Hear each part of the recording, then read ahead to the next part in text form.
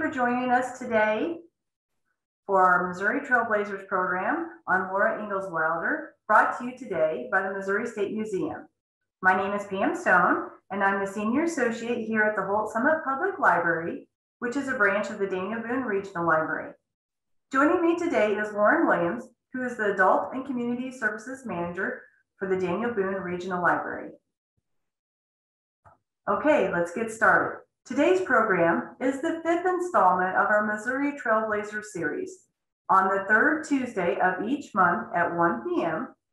From now through August, the Missouri State Museum staff will present a variety of virtual lunch and learn programs featuring trailblazers who have impacted Missouri's thought through major events, leadership, innovation, and more. I want to say a special thank you to our partnership with the Missouri State Museum for organizing these presentations. I will now turn things over to Angela Wells, who is the Education Specialist for the Missouri State Museum located in Jefferson City, Missouri. Angela, would you like to say a few words about what's going on at the museum? Yeah, so thank you everyone for joining us for today's Trailblazers program. This actually goes along with our exhibit right now, the Trailblazers exhibit, which you can come and see at the museum. We also have a hooked rug exhibit, which will be available to view through June. And we also have our memory in cloth exhibit, which showcases flags from areas all around the state. I just want to add that we really encourage people to visit the museum, which is on the 1st floor of the Missouri State Capitol building. Our hours are 8 to 5, Monday through Friday, and 9 to 4, Saturday and Sunday. Back to you, Pam. Thank you, Angela. Today's program is about Laura Ingalls Wilder. This afternoon, we are joined by Anna Offit. I enjoyed Anna's version of her bio so much, I would like to share it. I am Anna Offit, an interpretive service specialist with the Missouri State Museum. Or very simply, I am a tour guide at the museum where I share our beautiful Missouri State Capitol with visitors from all over the country and many foreign countries. I have been with the museum for over 15 years. Before coming to the State Museum, I was an elementary librarian, media specialist for the Jefferson City Public Schools for 30 years.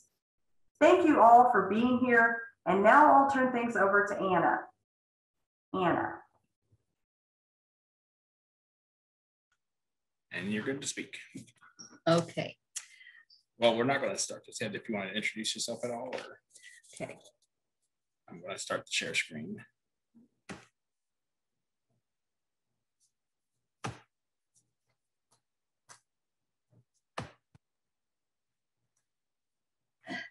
All right, here we go. Okay. Although Laura Ingalls Wilder was not born in Missouri, she certainly can be considered an important trailblazer for her contributions to educational and inspirational literature for Missouri farm folks many years before she even wrote her first Little House book. As we consider her life and work, we may also see her life as a child, a teenager, and adult, and had many challenges that seemed insurmountable, just as challenges many people have faced in 2020 and 2021 with the unexpected pandemic.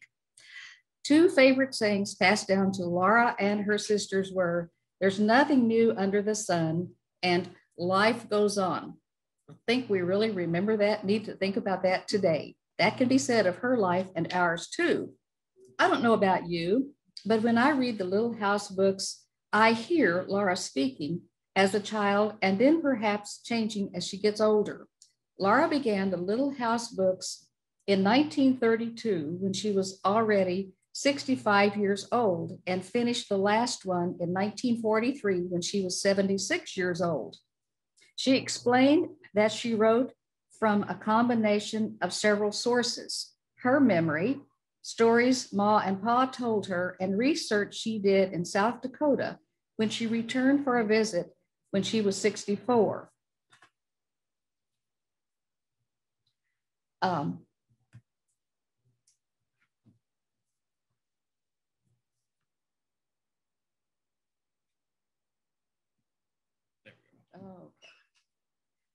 Okay. This is before the Little House books. Pa, Charles Ingalls, grew up in New York. He was a hard worker, played a fiddle, and dreamed big dreams. Ma, Caroline Quiner, was born in Wisconsin, probably the first non-Indian baby born in the Milwaukee area. She was a school teacher, a calm and gentle person. Mary was born in 1865 in Pepin, Wisconsin. Laura was born in 1867 in Pepin, Wisconsin. The family left Wisconsin to move to Indian Territory because Wisconsin was becoming too crowded for Pa. The frontier had moved west of the Mississippi River, and Pa wanted to move west too. We'll talk first about the Little House on the Prairie, the Indian Territory. The family moved to Kansas when Laura was 2 years old. Pa was searching for good land, a creek nearby for both water and trees that could be harvested for lumber. This was 13 miles beyond the Verdigris River near Independence, Kansas. Without realizing it, Pa had chosen land given to the Osage Indians by the US government. The family arrived while the Indians were on a hunting trip and no one was on their land. Pa showed Laura and Mary Indian beads and campfire sites the Indians left behind. When the Osages returned and found white settlers on their land, they were understandably upset. Instead of the white settlers having to give up and move, the government offered the Indians less than a quarter per acre to give up and move to reservations in Oklahoma. The Indians felt this was not right and not enough to be paid, so they held powwows and chanted long into the night for some time, a frightening experience for the settlers, especially children. Eventually, the government offered the Osages $1.25 per acre and an agreement that they moved to reservations in Oklahoma. The Osage Indians eventually moved to Oklahoma instead of fighting for their land. This was in 1870. While in Indian Territory, the family came down with what they called fever and ague during hot weather. They suffered from chills, fevers, and aches diagnosed as malaria. They were treated by Dr. George A. Tan, a pioneer neighbor who happened to be an Afro-American. Carrie was born August 3rd, 1870. What hardships did they face? Many, but a couple would have been malaria and living on the Osage land. Little House in the Big Woods, well, they went back to Wisconsin. Note here, this book actually covers the life both kind of before and after Little House on the Prairie. When Laura was 4 years old in 1871, they moved back to Wisconsin because the man who bought their land there wanted them to take it back. Laura remembered that it was at this time that she discovered her love of reading. Both Ma and Pa were great readers, and I read a lot at home with them, she said. Pa farmed their land for 2 years, but he constantly grumbled about the roots that kept coming up in his cleared fields. He had liked the Kansas prairie and wanted to live on the prairie again. He sold the farm again, and the family moved to Wisconsin. What hardship? Well, maybe sprouting trees in their land.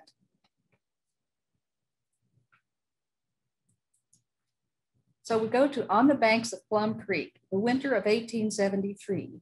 They moved to Minnesota on Laura's birthday, 6th birthday, in fact, while the Mississippi River was frozen and crossing was easier and safer. They heard the ice splitting the night after their safe crossing. They settled in Walnut Grove, Minnesota, in a dugout with sod walls, a roof of willow boughs with strips of sod laid on top of them. The roof was covered with grass, with stovepipes sticking up through the grass. Mary and Laura attended school in Walnut Grove. A highlight was the school had a blackboard, literally a board painted black. Laura had chores each day, including walking the cow to pasture each morning and back to the barn at night. She also had to help with sewing, gardening, cooking, and watching Carrie. Paul planned to raise wheat that could be shipped by rail to the flour mills in St. Paul, Minnesota. But before the harvest of 1875, grasshoppers struck in droves and destroyed all vegetation, ruining crops, gardens, everything green. Because the crops were destroyed and they needed money, Paul walked 200 miles further east to find work on a farm. November 1st, 1875, baby brother Freddie was born. In 1876, crops again failed because the grasshopper larva hatched and destroyed the crops. August 27, 1876, Freddie died. This was such a difficult time for the family that Laura never once mentioned Freddie in her books. That fall, they returned to moved to Burr Oak, Iowa, where Paul managed a hotel. While they were in Burr Oak, Ma did the laundry, cooking, and cleaning for the hotel, and Laura and Mary waited tables and washed dishes. May 23rd, 1877, Grace was born in Burr Oak, Iowa. They moved back to Walnut Grove in the fall of 1877. Pa built a small house for the family and opened a butcher shop for income. Laura worked in a hotel after the school term ended in the summer of 1878. In the spring of 1879, when Laura was 12, Mary got sick with severe pain in her head and a high fever. A Dr. Hoyt cared for her, but it appeared that she would not live. Pa sent for a Dr. Wellcome, and it's W-E-L-L-C-O-M-E, to come by train from Sleepy Eye. His diagnosis was brain fever, meaning that the nerves in her eyes were dying. Today, she might be diagnosed as viral meningoencephalitis. Mary was left blind from this disease. This was when Paul gave Laura the duty of becoming Mary's eyes, describing things to her because Laura learned to describe things in detail. She believed this helped her later as a writer. What hardships? Many. Scarlet fever, Mary's blindness, the grasshopper plague, the baby boy Freddie dying. And from this time until Laura finished the little house books, the family struggled to find ways to pay for Mary's training at a school for the deaf in Benton, Iowa.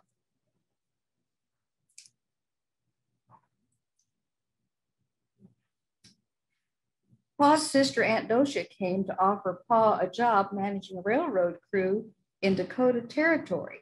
The pay was $50 a month, a very appealing salary. Ma agreed to go along as that was their last move. It really did turn out to be the last long move for Ma and Pa, except when they moved from the country into DeSmet years later. Pa went ahead of Ma and the girls, and they followed, going part way by train, a new and adventurous trip for the girls. Pa met them at Tracy, Minnesota, with a wagon that was in 1879. The family stayed in a surveyor's house the railroad owned that winter. Men wanting to stake claims for homesteads stayed at their home house at night. Ma and the girls cooked, cleaned, and washed bedding and earned money for their overnight boarders and the meals. They earned $15, a very good income at that time. In February of 1880, Paul filed a claim for 160 acres in Kingsbury County, near where DeSmet was later established. This was near where the Ingalls family had spent the previous winter. Oops. Okay, never mind. Paul also bought 2 lots in DeSmet, intending to sell one as a store, but the family first lived in it during the winter described in The Long Winter, the story of events in 1880 and 81. The family moved to their homestead at first, where Paul built a shanty and a stable, dug a well, and broke the deeply rooted prairie grass and planted wheat. The Ingalls had their homestead and the future looked bright, but what hardships did they have? The main hardship, I would say, before the long winter was a lot of hard work. In the long winter, an old Indian warned about impending blizzards, which in fact did occur. He actually made this warning in October of 1880. The first blizzard occurred and the family moved to their store in town, where one blizzard followed another until 15-foot drifts filled the town. School closed for the season. Railroad tracks were buried in so trains could not get through. This net was cut off from the outside world for 6 months. Stores sold out of everything: flour, meat, wheat, and coal. The wind howled and shook the house. The temperature dropped as low as 40 degrees below zero often. When their coal was nearly gone, Pa went to their homestead and hauled in loads of hay, which he and Laura twisted and braided tightly into sticks so it would not burn too fast. This was an every single day task that required hours of hard work, which made their hands raw and sore. Food was also a problem. The family ate potatoes and biscuits made from flour and water until the flour ran out. Then Ma ground wheat in a coffee grinder to mix with the water. Ma ground wheat, yes, I said wheat, didn't I? When the wheat was gone, the family was nearly starving. The long winter goes into detail about a trip made by Almanzo Wilder and Cap Garland to get wheat for the townspeople. They made a one-day trip across the open prairie in a sleigh to get wheat they were not really even sure existed. They bought 60 bushels of wheat that lasted the rest of the winter and provided enough food that the people survived. After having lived and survived this horrible winter, Laura realized she liked living in town. School opened again, and Laura was an excellent student. At night, Laura taught Mary what she had learned at school because, of course, Mary's blindness kept her home. What hardships did they have? Well, near starvation, extreme cold, being cut off from their neighbors, even across the street. One picture is missing here of the little town on the prairie book. So I'm going to go on to these happy golden years. We cover both books. Yes, we cover the subjects in both books, but you miss a picture. When Laura was 15, she was offered a job teaching school about 12 miles away. She took the job, which paid $40 for 8 weeks of school. She had to live with Louis Bouchy's family, the man who had actually offered her the job. She had 5 students, some older than she was, and they were rude. Also, Mistress Bouchy's wife was rude, and the Bouchys often fought and disagreed. It was at this time that Laura and Almanzo Wilder became friends because he came every Friday during the school term to drive her home to her family in his horse-drawn sleigh. He was 10 years older than Laura, and she thought of him as Mr. Wilder. At this time, she did not see him as a boyfriend. He might have had a different idea.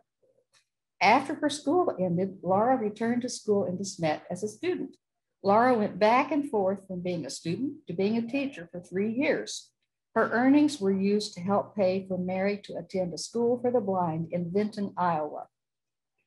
It was during this time that Laura and Almanzo grew close, sharing their mutual love of the prairie, talking for hours as they gathered wildflowers. Almanzo had grown up in upper New York State, but moved to Dakota Territory where he bought a homestead and proved up on it, meaning it was his. In other words, he had to prove that he could clear the land, successfully grow crops, and build a house. He owned a pair of beautiful Morgan horses, the finest for miles around, and they also caught all the girls' eye. Laura and Almanzo were married August 25th, 1885, when Laura was 18. However, before their wedding, Laura insisted that the minister not use the phrase, "obey your husband," in the wedding vows. Laura was staying true to her independent and strong-willed self. And apparently, Almanzo did not object to the change in their wedding vows. What problems did they face during all this time? Loneliness while living with the Bouchys she did during her teaching time, learning to deal with disrespectful students who were often older than she was, to name a few.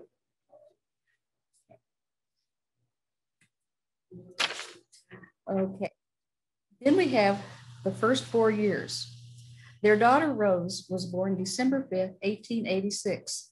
They owned 320 acres of good fertile soil, but fire destroyed their house. Hail and drought ruined their crops, and Almanzo had an illness that left him with a limp, making it difficult for him to farm as he had previously.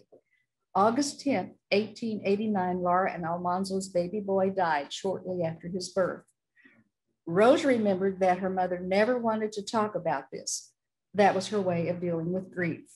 Shortly after the baby's death, Rose was trying to help by feeding the stove with hay sticks, perhaps similar to what Laura and Pa had made in the long winter. Some of them caught fire, and Rose immediately dropped them to the kitchen floor, which caught fire and burned the house completely. Laura managed to get herself and Rose out of the house before it burned down. Almanzo built a small shanty for them to live in as they worked to sell their land and farm animals. They decided to return to Minnesota, but this time to be near Almanzo's family. They remained there a year, but decided to return to South Dakota and then take a train to Westville, Florida. Laura's cousin Peter had encouraged them to come, but his wife and neighbors were not welcoming, and Laura and Rose were very unhappy. So they took the train back to South Dakota. What happened in this time? Well, their house burned, hail and drought caused crops failure, Almanzo's illness, they lost their baby, and feeling unwelcome as they traveled on. Life was not always happy.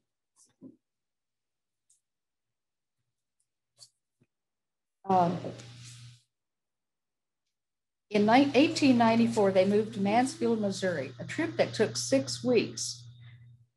Their new home was in Southwest Missouri's Ozarks, an area known as the land of the Big Red Apple for its prosperous orchards. They bought 40 acres and named their farm Rocky Ridge because of the rocks. It is east of Mansfield, Missouri. They added more land until they owned 200 acres.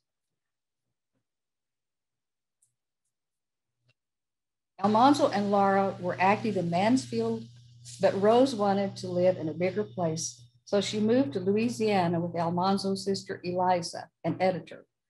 By 1930, Rose became an author, writing for magazines, editing for magazines and newspapers. In fact, she became an advertisement for Laura, an advisor, critic, for Laura's books. This was agreeable to Laura. Laura began writing part-time for the Missouri Ruralist, a farm magazine that was published weekly. She wrote about raising chickens and had a column, As a Farm Woman Thinks. What writing challenges did Laura's first attempts were not accepted, so she changed her style of writing and audience the books were intended for, and her books were widely accepted. In 1930, Laura began her first autobiography. Pioneer Girl was her first book about pioneer life for adults, but no one wanted it. She wrote a picture book for children. No one wanted it. An editor suggested that she write books for middle grade students about pioneer life. She wrote about herself as the young girl in Little House in the Big Woods. The year the family lived in Iowa was never mentioned in her books. Her life at Rocky Ridge never changed once she became a successful author. She still did farm jobs in pioneer style, churned butter, sewed and canned food from the garden for winter eating. She would get up in the middle of the night to jot down an idea and stay up writing for hours. Interesting tidbits about the Little House books. The themes of Laura's books were family, love, courage, independence, and cheerfulness. In 1932, Little House in the Big Woods was published when Laura was 65 years old. In 1943, Those Happy Golden Years was published when she was 76. The Newbery Medal is awarded annually by the American Library Association for the most distinguished American children's book published the previous year. 5 of her books were named Newbery Honor Books. In 1938, On the Banks of Plum Creek received the award. 1940, By the Shores of Silver Lake. 1941, The Long Winter. 1942, The Little Town on the Prairie, 1944, Those Happy Golden Years. Laura's books were translated into Braille for the blind, but she never accepted fees for these books in honor of her sister Mary, who was left blind when she was a young girl. Helen Sewell was the original illustrator of the Little House books, but Garth Williams became the illustrator for Laura's books after they became bestsellers. Have the Little House books ever stirred up controversy? First thought may be, why, of course not. Well, think again. In a June 25th, 2018 article, we learned that a division of the American Library Association voted unanimously to strip Laura Ingalls Wilder's name from a major children's literature award over concerns about how the author referred to Native Americans and Blacks. The Association for Library Services for Children says the Laura Ingalls Wilder Award will now be known as the Children's Literature Legacy Award. Wilder was the first recipient of the award, which was established in 1954 and intended to honor books published in the United States that have had a big impact on children's literature.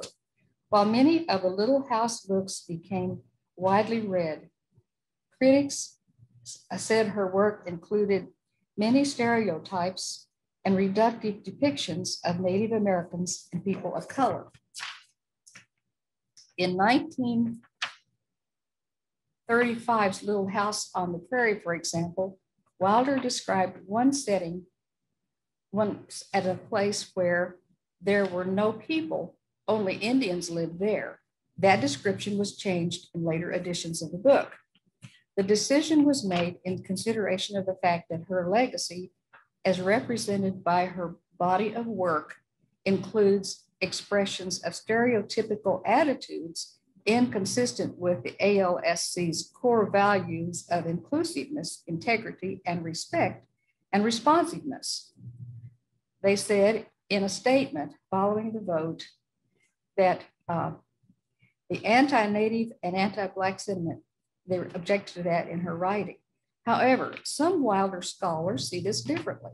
They say the author's work should not be downplayed. Instead, they say it should be scrutinized and taken as an opportunity to inform children of a context surrounding it.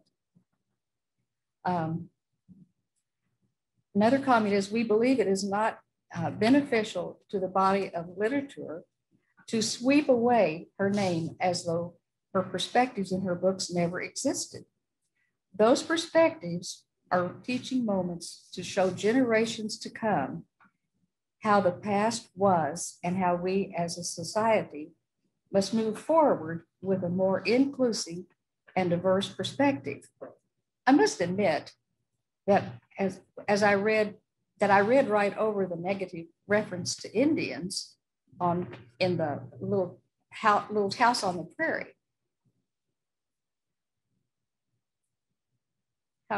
However, I stopped dead in my tracks, so to speak, when I realized that Paul and some of the men of the town came into a Friday night entertainment cultural event in South Dakota in the little town on the prairie, dressed in costumes and with masking their making fun of Black people.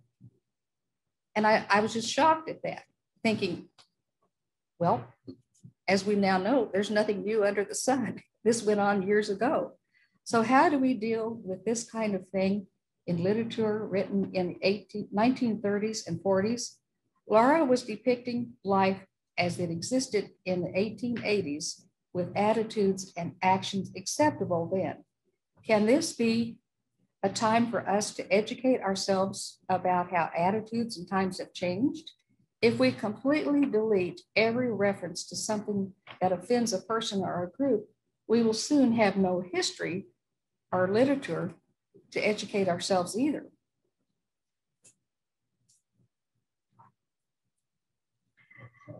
One last thing before we close. Laura Ingalls Wilder was honored by having her bust placed in the Hall of Famous Missourians in the Missouri State Capitol in Jefferson City, Missouri in 1993.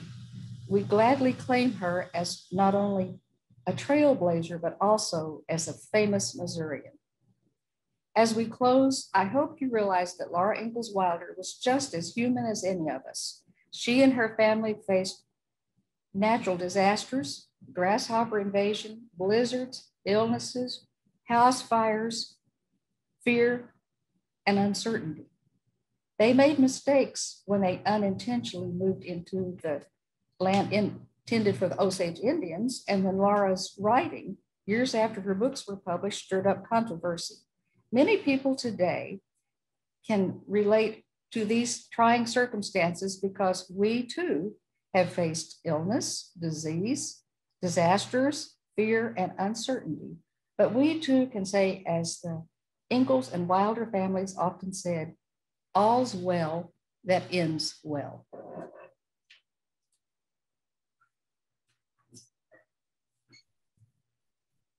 That was great, Anna. Now we're going to open it up for some questions or comments. I do have a couple questions for you here, Anna. One is, why did you not include Farmer Boy in your program? Okay, I did not include Farmer Boy because in preparing this with the number of books I had to cover, I thought we might still be here tonight after supper. Okay. The second question I have for you is, what can you tell us about Laura's first exam or test to get her teacher's certificate? Okay, at the time she took her first test, she was 15. And a teacher was not supposed to start teaching until they were 16.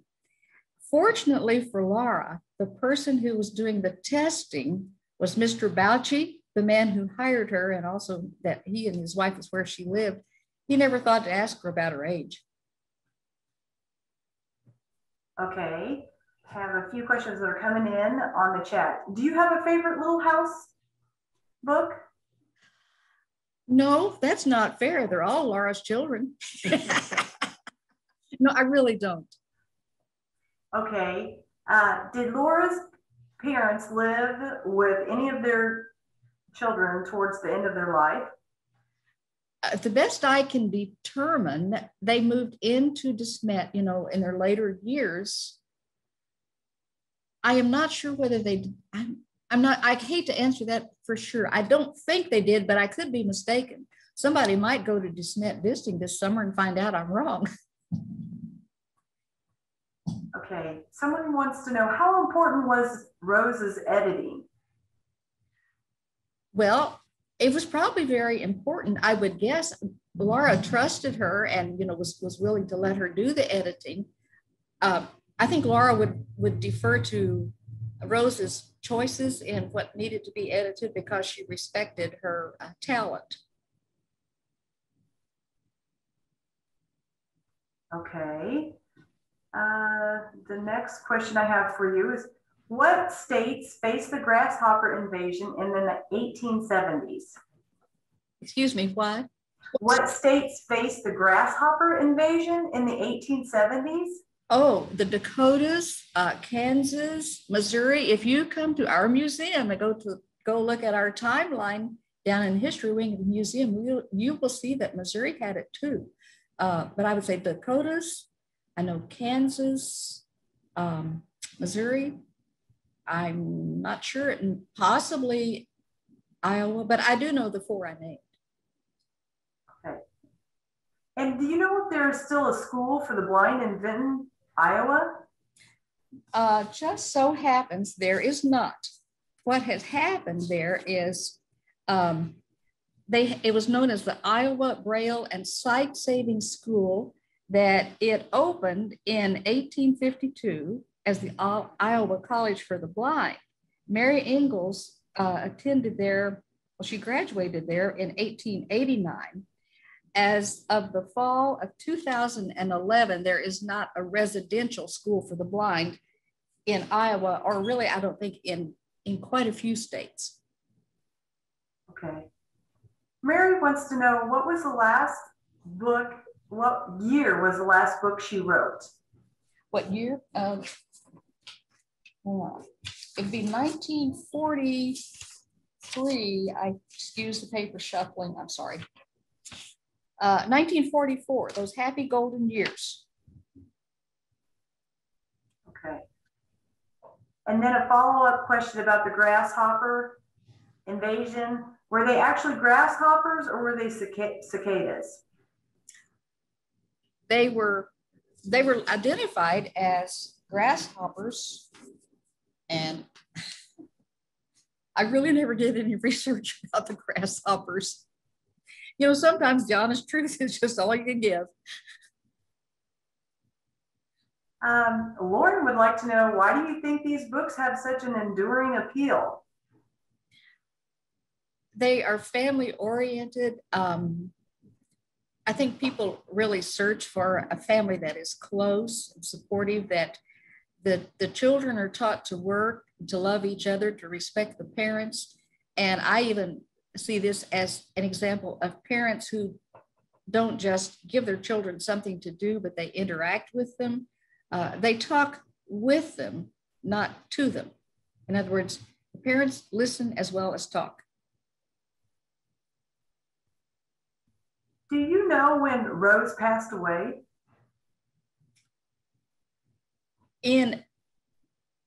Okay, wait a minute. Laura passed away in the 1950s. Rose passed away in the 1960s. I've read it, but I never thought about it. Sometime in the 1960s, I believe. 1968?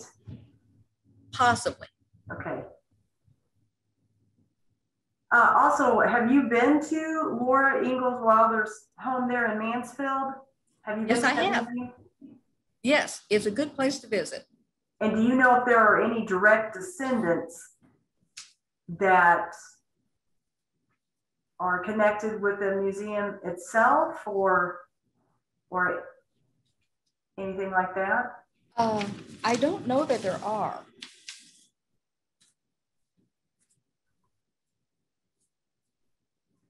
I have a personal question for you. I wanted to know, what was the most interesting thing you discovered about Laura that you didn't know before?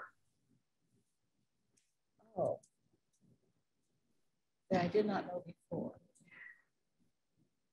She really was a vibrant person. She had a lot of interest in things. She was really a go-getter when she wanted, you know, when she was writing, or even as a child growing up, she was interested in things around her and people. Do we have any other questions?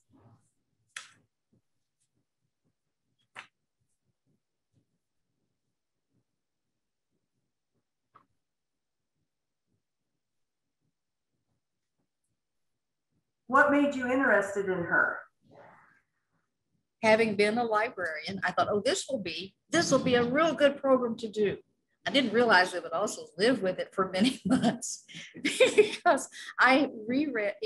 I did not read all of Farmer Boy. When I started, I thought, wait a minute, I'm going to have more than I know what to do with. So I read part of Farmer Boy, but I read or reread all of Laura's books.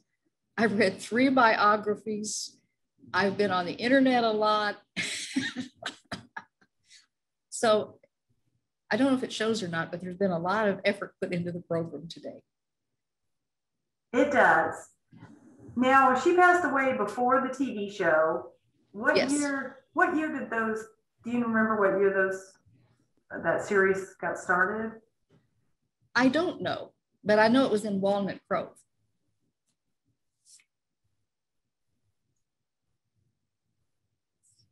I did a quick search. It looks like it premiered in 1974, September of 1974. Okay. In a note I see here, you're right. And then it was a great program. Can you recommend a good biography of Laura? There's one by Zochart. It's called Laura. It's Zochart. It's not new by any means, but you could get it at your local public library.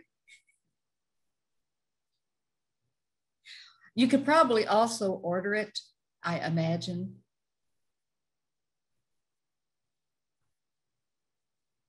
Okay. Any last questions that we have for Anna? Do we have any? If they don't, can I add something? Oh, sure. Feel free to. Go ahead. Okay. Anna. I thought somebody might be interested in this. There are 5, 1, 2, 3, 4, 4 maybe, Laura Ingalls Wilder, 5 museums that you can visit. There's one in Pepin, Wisconsin, the Laura Ingalls Wilder Museum. DeSmet, South Dakota, the Laura Ingalls Wilder Historic Homes and Discovery Center. Walnut Grove, Minnesota, the Laura Ingalls Wilder Museum. Mansfield, Missouri, of course, the Laura Ingalls Wilder Historic Home and Museum. And in Independence, Kansas, Little House on the Prairie. One more thing. If anybody is really interested, there are actually 2 Laura Ingalls Wilder pageants that go on. And if you just look up, Google Laura Ingalls Wilder pageant, you can get to these. One in Walnut Grove will be celebrating its 44th year this summer. And the shows there that are live are July 9th and 10th and 16th and 17th. Those are both weekends. But another one that I have actually forgotten I have a connection to in DeSmet, South Dakota, this year they are celebrating the 50th anniversary of the pageant there. It will be July 9, 10, and 11, 16, 17, and 18, 23, 24, and 25. I don't know about how many years this has been true, but this year's story will be called Prairie Patchwork. Now, remember, I said it's been going on. This will be its 50th year. Sometime in the 1970s, I spent part of a summer in Huron, South Dakota. And we say it Huron because we're South and we say things slower. If you're in South Dakota, Huron is Huron and DeSmet is DeSmet. I guess it's because of cold winters. I don't know why. But anyway, in the summer of probably 1977 or 78, I spent part of that summer in Huron, South Dakota for something called a Christian Service Corps of the Southern Baptist Home Mission Board. It's now the North American Mission Board. While I was there that summer, there was a couple there from Texas. They knew what I didn't. The lady, the wife, was a 4th grade teacher. They had a motorhome and they said, you know, we're going over to DeSmet this weekend to see the pageant. Do you want to go? I said, sure. So on Saturday evening, we went to DeSmet. It's really not that many miles away. And when we got there, this, in the 70s, they didn't have a lot of eating establishments. They had a campground for the camper. So the churches at that time, each weekend, they would take turns having a public meal. Now we paid. So we went to church and had supper. And then we went out southeast of town to the homestead where they had bleachers, wooden bleachers like at a baseball diamond. And we sat out there watching a reenactment of the long winter. Now this was in July, but the fun part of this is the longer the pageant got, the colder it got. We laughed and said it felt like we were part of the long winter. In fact, there was a bus of college students there and they were getting cold too. Somebody remembered that they had a package of trash bags on the bus. So they headed to the bus, grabbed the trash bags and cut holes in the top and slid them over their heads and came back to the bleachers. So that's my story. But by the way, it is both of those are family-friendly shows, but as I say, just go on the internet and look up the Laura Ingalls Wilder pageants and you can get more details. So go, take your family and go. That's fabulous. Lauren, do you have any questions for Anna? I don't think so. I'll just point people to the chat that some people have shared a few other places to see in Malone, New York, the Wilder Farm. And then there's also a home site in New York on the farm that Almanzo grew up on, and they offer tours at the home and the barn. So there's lots of Laura Ingalls Wilder type visits and tours that you can do. Okay, thank you, Lauren. Oh, Anna, we want to thank you again for sharing your time and expertise with us this afternoon. We want to invite everyone to check out our website, as well as for the past Trailblazer events.